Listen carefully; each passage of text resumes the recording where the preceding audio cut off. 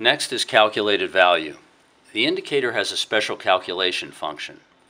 When the indicator is in absolute mode, it can be set to compensate its preset value by adding a factor of the spindle displacement to the preset value.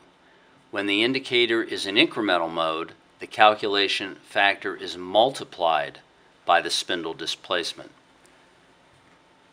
Press and hold the mode key until DIR begins to flash.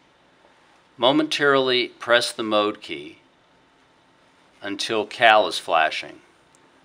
Momentarily press set. Off will flash. Momentarily press the mode key to toggle calculation mode on and off.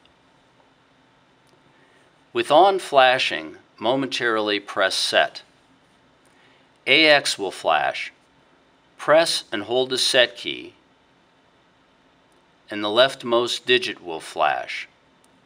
Momentarily press the mode key to increment the value of the flashing digit. Momentarily press set to move to each successive digit.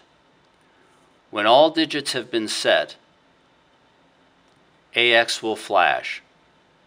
Momentarily press set. Press and hold the mode key, and the measuring display will return.